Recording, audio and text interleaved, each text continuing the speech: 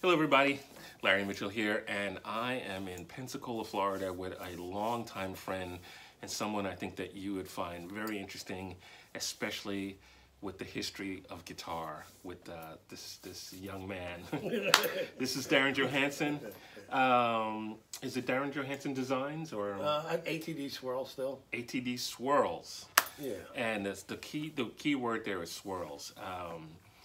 Darren goes back to, if you're an Ibanez fan and you've had one of the Steve Vai swirled guitars, the Universe, the DNA, some Fender guitars, and then a lot of custom shop guitars or custom guitars that have been swirled. You'll recognize his work, and you'll understand why I'm excited to talk with Darren. We've actually known each other for many years back in New York, so probably in the late '80s. So we're talking 30-something years now.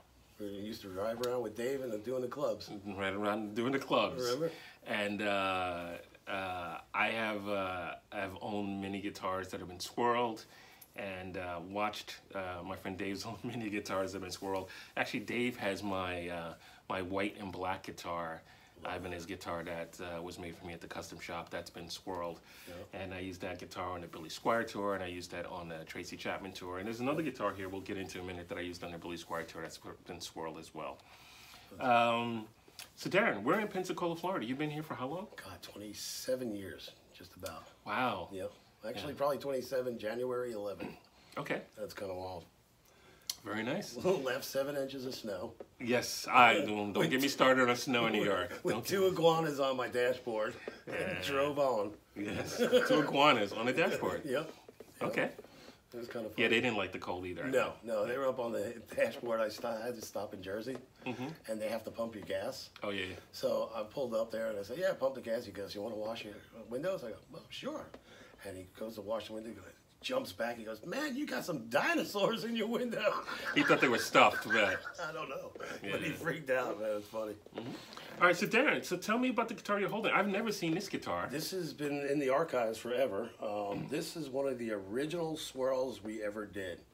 I'm looking at the patterns. There's some beautiful stuff. I see, like, designs in there. Yeah, it's a little different than most of them. It was just the way it was coming up, and I liked it.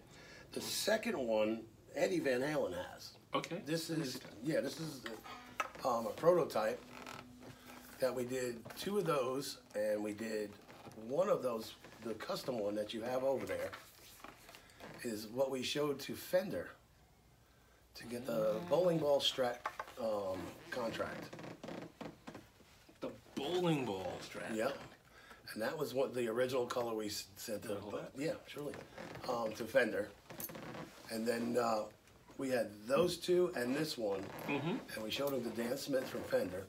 Okay. And we were in the booth, and all of a sudden he walks back. He goes outside, gets a couple guys, and he comes back in. He shuts the door. He goes, "Don't show this to anybody else." I go, "Oh, what do you mean?" And I said, "You got to have a commitment before you say that, because that one's being shown to Kramer." His eyes got a little buggy. He goes, "I'll commit to 300 right now." So that was the first ones. Was actually this, the gold and silver, and the red, black, and white, just like that one. And those are the original colors. Now I'm doing customs on these, or retro. This body is really light. It's Fender. It's not a Fender, but it's a copy from WD. Okay. Something about this reminds me of like Bowling ball? No. This particular, I've seen the bowling ball ones. This particular one has got a Van Gogh-ish thing to me. It kind of does. There's a swirl to it, but that's just me. Like Starry Night. Like Starry Night. Exactly. Actually, that's funny. It's mine and my kid's favorite picture. Starry Night? Yeah. Very cool. But yeah, this is some of the retro ones we're doing, or Reed vibes, or whatever you want to call it. But yeah, we're doing that, and then we're doing all the other colors too as well. Okay. Starting to put them out, because a lot of Fender people are digging them. All right. That's cool. So you've done stuff for Fender, for Ibanez, obviously, and what other companies? Well, Behringer. We did samples for Kramer. God, it was pretty big. We did even for ESP. Okay. After Fender, when Vernon. Okay. Vernon was going to be our first Does he? in Dorsey. He has a couple of swirls, huh? Doesn't he? He has the ESP ones. He may have one of the original swirls. Okay. Because he was going to be the first in Dorsey at Fender. Okay. For us. And then he switched over to ESP. And they did that sand through type of thing. If you remember them. That was like 83, I think, or 84. Okay. So he switched just as he was supposed to be getting our guitars. Okay. Which is a bummer because I love Vernon, man. Yeah, He's Vernon's just cool. a sweetheart, and you know, he's Vernon, you know. Yeah. So. All right, cool. So, and then you're doing like these days. You're in these days you're doing a more custom stuff too. Right? Yeah. I kind of stepped away from Ibanez, and you know, we'll see how that goes soon. Do you have a website people can find you on? Or? No, basically I'm on Facebook as of now. Okay. But I have a couple people who are interested in making a website, so that should come soon. I do have the thing. It's atswirl.com. atswirl.com. ATD. And then how do they find you on Facebook? Darren Johansen. Darren Johansen. Okay. And on Facebook, or ATD Swirl is also on there, I believe. Okay. So you can get either one. On Facebook? Yes. Okay. Yep. Yeah. But if you get me on Darren, I'll answer pretty quick. So, and you can message me and you know, like or whatever the hell, friend me. Okay. Yeah. Cool. Yeah. So let's see this. This is a Universe. This is one of the Universe REs, and she's a pretty. Wow. Yeah, this is one of the artist choice that I got when I did the 100 out of the 100. So this is one of the 100? Yep. Wow. Yeah. And what year was this done? 2010. This is the year my. Wow, the serial number's right there? Yep. Interesting. Yep. And Very this cool. one, it doesn't have the artist choice on it. But yeah, this one is just totally gorgeous. Absolutely. Let's see. Let me show a little bit. Yeah, it's probably damn close to in tune. I'm not gonna hit that. Every time I play a 7-string guitar, No. every time I play a 7-string guitar, I put everything in B. Oh, do you? It's just a natural reflex. Yeah, so these we did the 100 on these, and that was the copy, basically a reissue from the 91, the 90 that we did for Steve on the front cover of Passion and Warfare. Oh yeah. And we did several of those. Yeah. So they were also copied by the Japanese, was the first ones. And they call in the markers with the mustard ketchup relish, which looked nothing like these colors. Yeah. You know, so. But when they wanted to do it again, they called me to go and do or they actually sent these to the United States. And we did these here. Okay. It was kind of funny. Makoto Sugimoto from Fujigen. I was in the hospital with my lung problems as usual. Okay. And he was coming to Pensacola. So I was like, dude, I'm sick. Don't come. He's like, I'm coming. I don't care what. I'm up in a negative pressure room in a hospital. And he's coming. And my birthday was Friday, the 22nd of May. I get out, and he shows up Friday evening. So I got to see him Saturday. I was fine, but they did I was sick, like spitting up blood and stuff, which is scary. But they do a TB test and they lock me in this negative pressure room. I'm like, what did I do? And he came to visit you. Yeah, I'm fine, but he's coming. I'm like, what is? I can't even get out of here. It's like lockdown, you know. Security guys, because I tried to get out a few times. Security guys are standing at the door. I'm like, hey guys. Finally, I just gave it up. You know, I'll be here. But. And this. That's the one that has. Hey, Steve. Yeah, hey, Steve. A little bit in there. Look at this. That is the Y2K DNA model. Wow. And that model, they flew me to Japan. Serial number is 001/300. So 1 of 300. Yep, number one. Number 1. Yeah, that's my baby. And that's dedicated. This one is dedicated to my dad who that one is dedicated to my dad who passed. Okay. We were going to Japan, and we were talking about doing the project, and on the inside it has a sticker on there. It says, dedicated to my dad, follow your dreams. Oh, cool. And yeah, that's got what they say. Redport has like DNA helix. The helix, Yep. double helix, Yep. along with that. That's awesome. Yeah, And that's got, well, what they call is I'll say DNA. And it's in the dark red. So this has Steve's blood. Yep. Yep. Mixed it. It was like eight parts paint and 1 part blood. Wow. So there actually is quite a bit in there. Wow. And I'm kind of glad it's clear coated. So. But that was a trip because a bunch of guys all were going to Japan, right? Because they flew me there. They did a tank for me over there. Yeah, how'd you bring back Steve's blood? Well, this is the trick. They had like 4 or 5 different people going with vials in case somebody got busted, because honestly, it's not cool to travel with blood across the world. I don't know if you should tell that.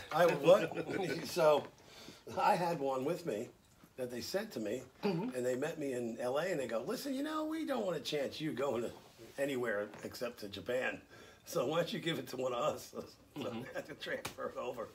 Wow. It was kind of wild. But then when we got there, we mixed it all into the paint, so it was a done deal.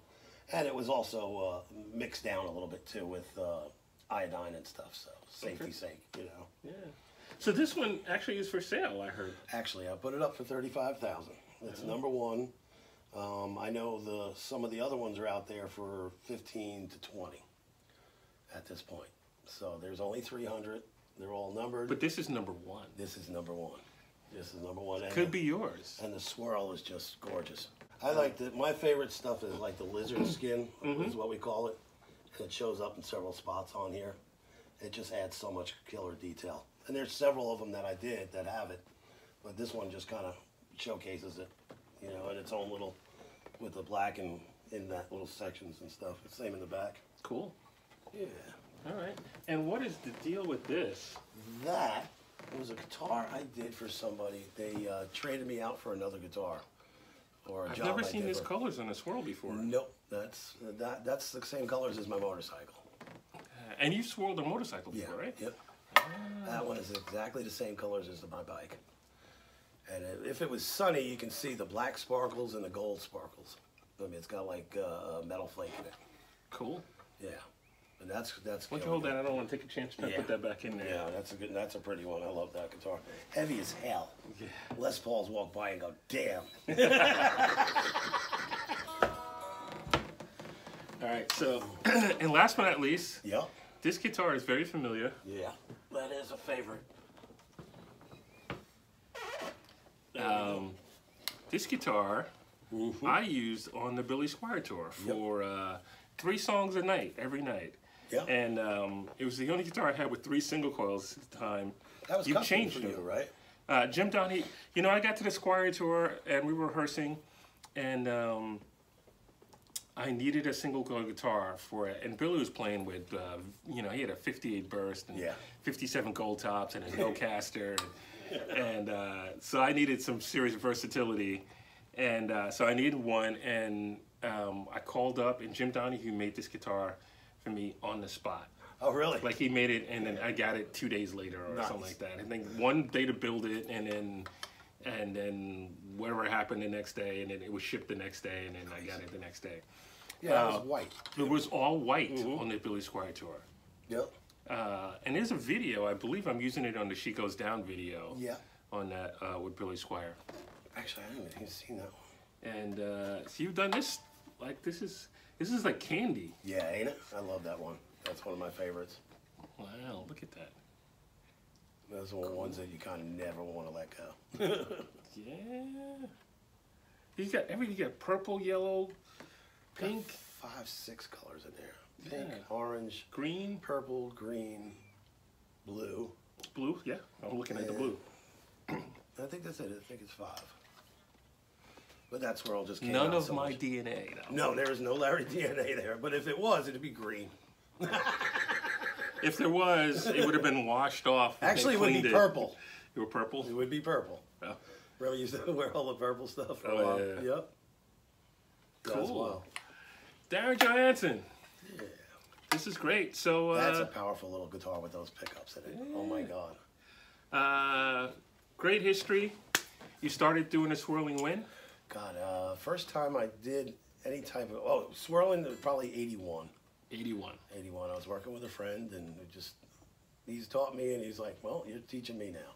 Okay. So that, and then with the Fenders, I took it's called foam core board, and I placed a Univox Strat on top of the foam core.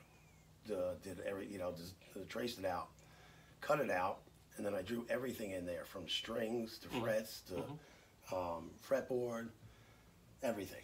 Cut it all out, perfect, and then took a picture of it, and that's what I sent to Fender, the picture. Okay. And that's how I got a call. And then he was like, "Well, I'd like to see that in you person brought it out at NAMM. at the NAMM show in Chicago." Oh yeah, Chicago remember NAMM. McCormick Center.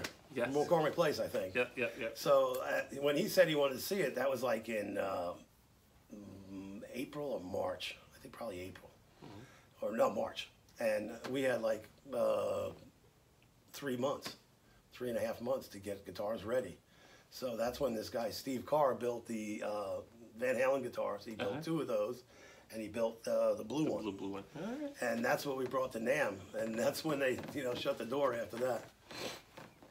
It was kind of weird because I was like, well, I'm heading over to Kramer after this. So we got lucky. Cool. We got lucky. We did 320 total. Okay. And then we did some more samples after that, but it just didn't go. All right. But the history moves on. You moved on and did some really great stuff. Yeah. And there are lots of people out there that are doing this, and some of them are really good, and some of them are not quite as good. Yeah, different, but unique. Different. But you're one of the originals. Yeah. So that's awesome. Pretty much apparently. So, there you go. Tell people again how they can get in contact with you. I'm on Facebook, Darren Johansen, DarrenJohansen. I probably have one of my scary face pictures up there, so you can notice who it is right off the bat. And also ATD Swirl on Facebook as well. We will have a website coming out soon, but we don't have it at the moment. But keep an eye out. Cool. Thank you guys for watching, and I will see you. If you enjoyed this, please hit the like button and subscribe, and I will see you with some more. Yeah, sure. This guitar here is dedicated to my son who has autism. Okay. Yeah. And I just want to put it out there. Show him the guitar because I don't think. Yeah, music is a great thing for kids, man. For autism, we run a band sometimes. We do special shows, and it's called the Kid Friendly Band. And what we do is, thank God for Ibanez, and Tama has donated drums and guitars and amps. And we go out and we let the kids beat the hell out of the drums, play anything they want on the guitars, bass guitar, and they just love it. And some of them, kids, will tap a cymbal and will get so close to it and not touch it, and you can still see it in their eyes, how they feel just the vibrations, and even on the strings. And one of the funniest things is, we've been doing all this music stuff for so long with the kids, is that we turn around and we'd start putting mics up in front, and that was the big hit. As soon as they heard their voice on a microphone amplified, which is big, their eyes lit up, and then they started keep trying, and then they were mimicking the singer who we had, this girl, who was just fantastic, and it's just I mean, I brought several people there, and I said, there's a couple things you'll dig. A, you'll dig the kids. B, you'll dig your heart. And B, you'll end up tearing up every damn time. Very cool. That was dedicated to Liberty. Cool. Yeah, Liberty's cool. I got to hang with Liberty for a couple of times. Yeah, we're off to go feed the birds after this.